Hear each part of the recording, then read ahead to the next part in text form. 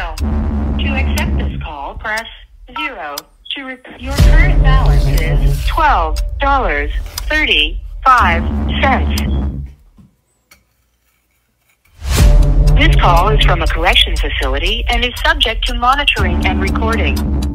Thank you for using Global Tel-Link. Yeah, hello? Hey, Mike, how you doing, sir? Doing all right, man. Is this Rodney? Yeah, this is Rodney. Rodney, I'm going to connect you with the stepdad, Juan Campos' stepdad. Okay. All right.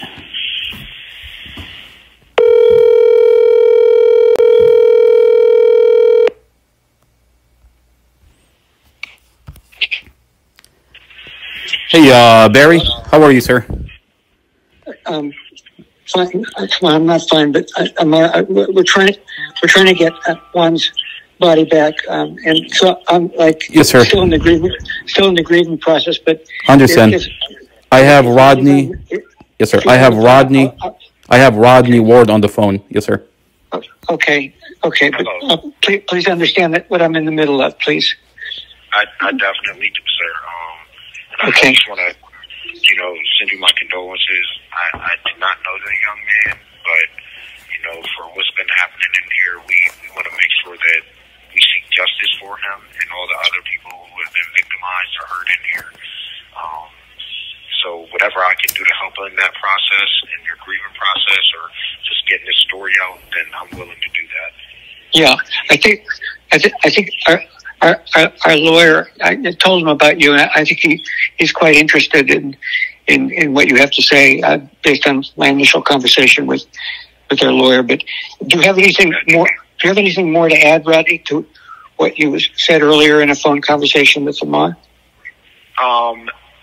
As far as if you've heard the recording of what I said, it's basically the same thing. I just wanted you to hear it from my mouth. But I think the major key thing that I did notice was the day before the 28th, when the response team, the EMS team, and the crime scene unit, and the police did show up to do their investigation. On Wednesday, the 27th, that is when I noticed the two officers that were on duty were Officer Lindsay and Officer Dean. I noticed Lindsay had medical with him, and they had walked over to cell 19. And I guess because he was unresponsive, they opened the door and went in.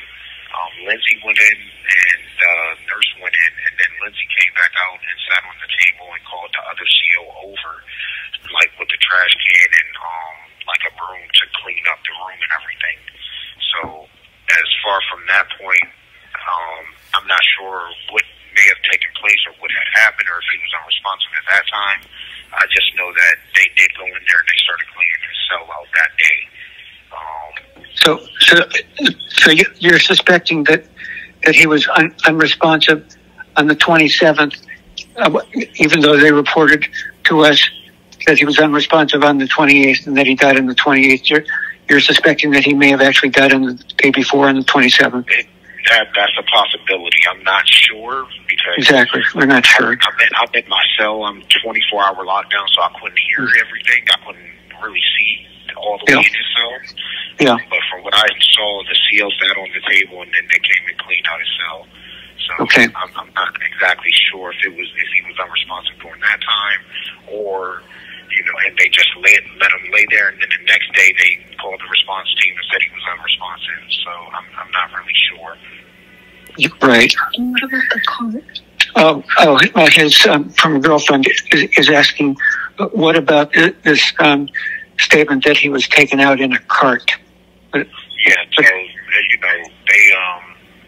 put him in the body bag, and then they put him on a cart, like a dolly cart, a long cart, and pushed him out the door. I couldn't really see where they took him at because, again, I'm in my cell.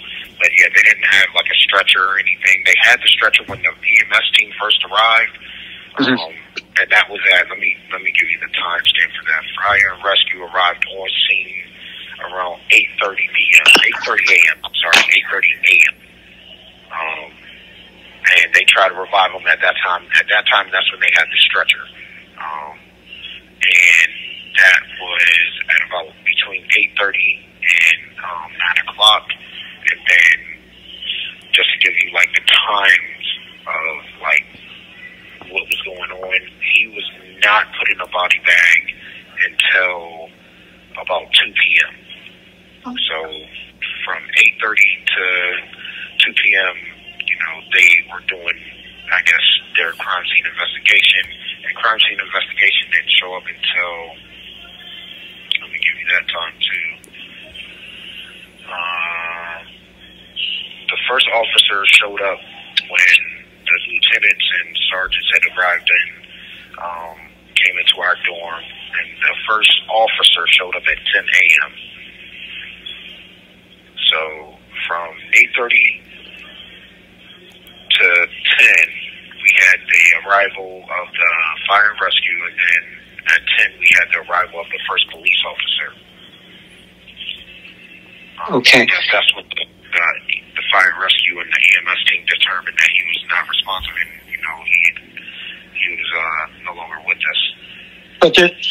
But you don't have any indication that fire and rescue came on the 27th, right? Only on the 28th? Oh, no, they came on the 28th. No, they didn't come on the 27th.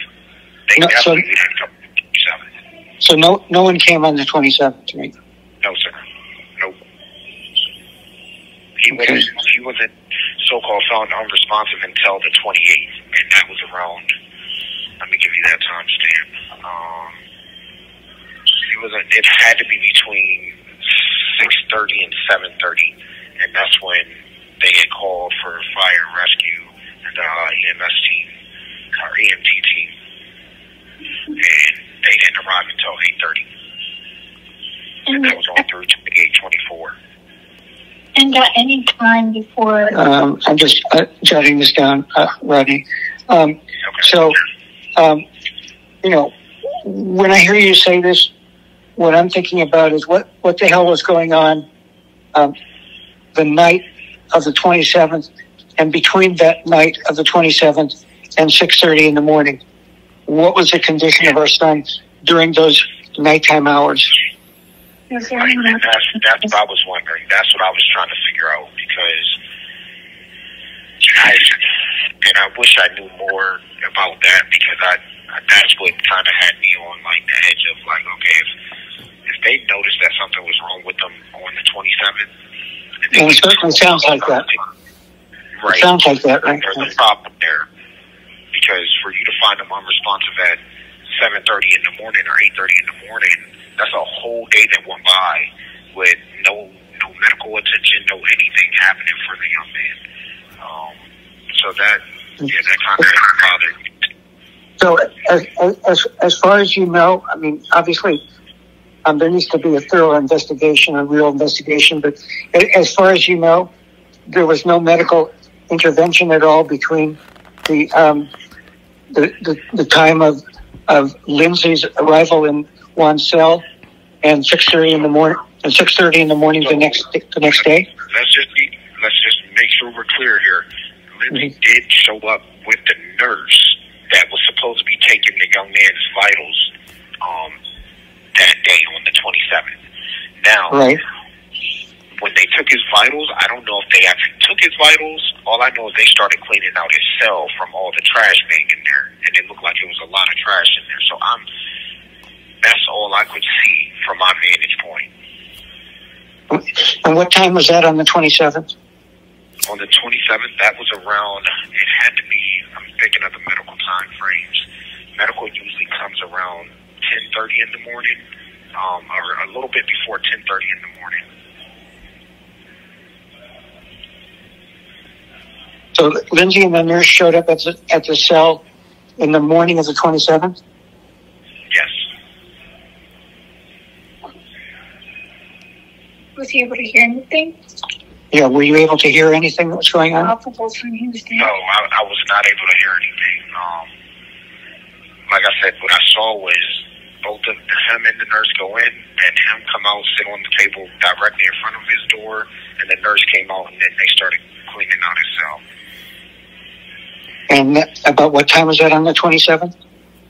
That was around, it had to be between, I want to say between 9:30 and 10:30. in the morning. Yes, sir. So what the hell was going on that during that 24-hour period between the morning of the 27th and the morning of the 28th? Right, that's what I was trying to figure out. Because if you notice that he wasn't, if he was unresponsive during the 27th, there should have been EMS there immediately, or EMT there immediately, fire and rescue, then the investigation should have started on the 27th. But if you waited a whole day, there's foul play there. There's something going on that, you know, I've been trying to, like, put it together in my head, like, what could have possibly happened. Mm-hmm. And did he see him at all? You were not able to see Juan's body at all? Even when he was alive? No, I only saw it in the body bag. I think the only other people that had a vantage point was, I'm trying to think right now, in my statement, hold on, I got it right here. Mr. Castro, he was able to see the body of the victim positioned. His head was in between the toilet and the wall, and his feet were by the bunk, and his head were below the vent, and that was on the 28th. Mm-hmm.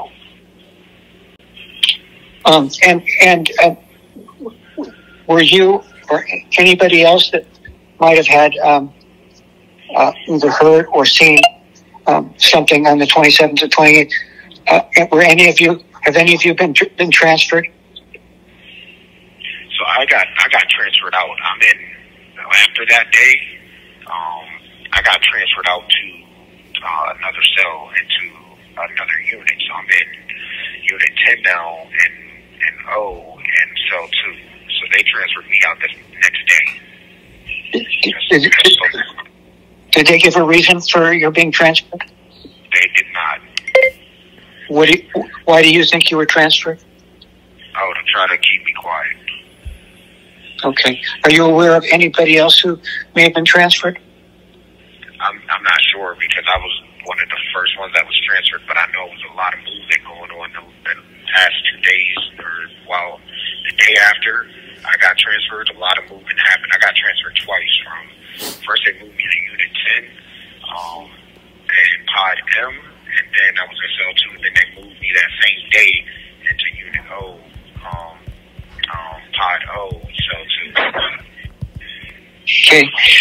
And Rodney, does the jail monitor your telephone calls? They do. Do they listen as you're talking or only afterwards? I'm not sure. I can't verify that one for you. Okay. Did they shut off the phones? They did that day on the 28th. They shut the phones off until about 5:30, 6 o'clock. Was that not normal? Yeah, that's not normal. They didn't want any of us using the phones during that time. Is Lindsay now back? So on the 28th, they shut down the phones? Yes. Now, I don't know if they did it for the whole jail, but I know for our pod that we couldn't use the phones until about 5:30 a.m. on the 28th. Until about 5:30 p.m.? Yes, sir. Okay.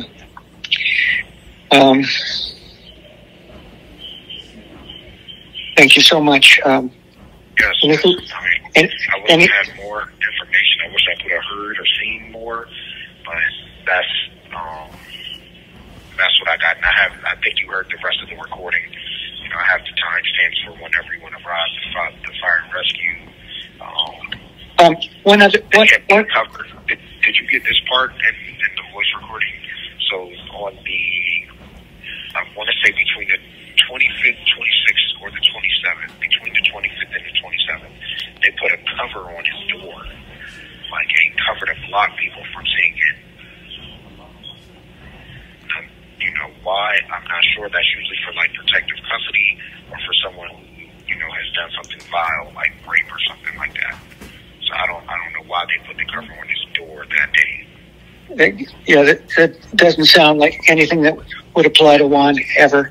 Between the 25th and the 27th, they put a cover. It was between the 25th and 26th. The 27th, it was already on there. Okay, between the 25th and the 26th, they put a cover on his door. Yes, sir. So nobody could pocket window, so nobody could see in there. Put a cover on his windows, or on his window. On his window, and that's not normal either.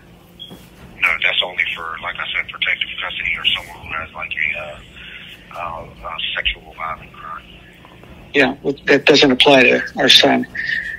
Okay. And you know, he was going through a fentanyl withdrawal. Is what was going on. Okay. So, why would they put a cover on his window? Yeah, that's what had me confused.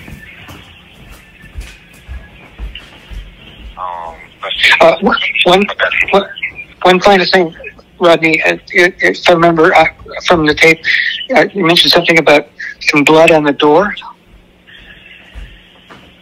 Yes. So they were taking pictures, and someone said that they heard or seen blood on the top of his door, the top right corner, I guess, of his door. And I've seen the crime scene unit come in and take pictures of his door a couple times. So I couldn't, again, from my vantage point, I couldn't see the top of his door. I could see from the window and below. Blood on the right corner, top of his door.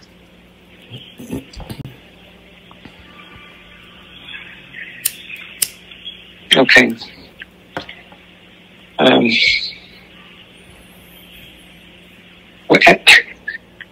What do you think happened? I wish I could tell you. Because again, I didn't. When I first noticed anything strange, it was Lindsay sitting on the table. You know, and that was just strange. And for them to clean out an inmate cell, we clean out our own cells. Like, they don't come in our cells while we're in there and clean them out. You know what I'm saying? So that was a strange thing to me, and that's when I kind of started paying attention more. But I didn't notice any officers going in his cell, like, after that, like, except for when they said he was unresponsive. But honestly, I couldn't begin to tell you what happened, because he wasn't even there that long. He wasn't at depot that long with us. I think he just got. He was arrested on that Wednesday, whatever that date of the Wednesday was. So that would be the 20th of March. Okay, so he was only there. So let's see, Wednesday, Thursday, Friday, Saturday, Sunday, Monday, Tuesday, Wednesday. About a week. Yeah, eight. The 27th. Yeah, and that would have been his 8th day. Yeah, and the 20th would have been his 8th day. No, actually the 27th would have been his 8th day. If you count the 20th. So 20, 21, 22, 23, 24, 25, 26, 27. And so 8 days of fentanyl withdrawal. I would assume that he was probably still in withdrawal, but almost ready to come out of it, because I heard it lasts about 9 days, give or take. And so, one other question: is it possible for a person in depot? Was he put into depot right away? I guess is one question. See, and that's what I don't know, because when they brought him in, I'm not sure. I wish I would have seen that date. Maybe somebody else may know, but from what I noticed, the strange things happening was on that Wednesday, on the 27th. But I wish I knew when he was brought in there. On the 20th. So, and then the other question is, how easy or difficult would it have been for him to get fentanyl in the jail? In that unit that we're in, it would have been nearly impossible unless a CO brought it in. Yeah. It would have been impossible unless a CO brought it in, or a trustee had it. But usually it wouldn't be a CO. Right. Yeah, and I don't believe one had any visitors either. Okay. Every time I think about this, I just use the word fuckers, those fuckers. Yeah, because that's how I'm thinking about them right now. Is the way that they're trying to cover it up, because we're supposed to be under their watchful eye, and if they allow something like that to happen, they noticed that he needed medical attention on any day. They should have got that medical attention immediately, you know, but they didn't. Well, they waited. I mean, there's just a huge red flag here between the morning of the 27th when Lindsay and the nurse show up, and then they start cleaning the cell, to the morning of the 28th. What was Juan's condition during that 24-hour period? Exactly. And that's what I was wondering, because again, the strangest thing to me is for them to go into the cell and clean it out. With the mentor, they put us in handcuffs and, you know, shackles on our feet, and, you know, they just take us out of our cell and we go to our visits or whatever. They don't clean our cells out. The only time they come in our cell and they start touching our stuff is if they're doing a TSL search or a random search. That was not the case in that matter. Yeah, okay. Rodney, figure out what was going on. This has been very helpful. Thank you, Rodney. And so hopefully we're gonna help to clean up the situation. Yeah. And if you guys need anything from me, man, if the lawyer wants to speak with me, he would have to do a contact visit or a regular visit, and I'd definitely be willing to sit with him and talk. Yeah. How does that work? You would have to request. No, the lawyer would have to request me. Oh, so the lawyer could actually reach out. Yes, and Mike has my information. Okay, and and you're no longer in the D pod. You're now in another pod. No, sir. I'm in Unit 10, Pod O. I'm in Pod O, Cell 2. Okay, so you're Unit 10. Pod O. And Cell 2. O. Cell 2. Yes, sir. Okay, Rodney. Okay, sir. Like I said, if you guys need anything from me, I'm here and I'm available. But hopefully I should be getting out of here in the next week or two, just due to my situation and how they mishandled me while I was here, and how I shouldn't even be here in the first place. But that's another story. Yeah. We're trying to that's another story. Down. Yeah, we're trying to get it out of our police forces, out of our counties, out of our communities, because it's not right what they do to people. So cover it up. So once you get out, because it's going to take a little bit of time for me to get a personal representation for my wife and me, or especially for my wife, the biological mom. You know, you have to meet with the county probate officers and whatnot, and then you get this kind of, it's like a power of attorney of the state, and that enables a lot of things to happen. But assuming that you'll be out before then, how will the lawyer be able to get in touch with you, Rodney, if the lawyer wants to? I will be able to get in contact with you guys through Mike, and then I'll give you my information as soon as I get out, like my cell phone number and my location. Okay, thank you so much, Rodney. I really appreciate it. Yes, sir. Yes, sir, of course. And again, my condolences. I'm so sorry for what happened. And I'm just hoping for the best right now, that we can get some resolve for this situation. Got to get to the bottom of it. Thank you so much, Rodney. Yes, sir. All right, sir. You take care. You too, sir. Have a good one. Bye.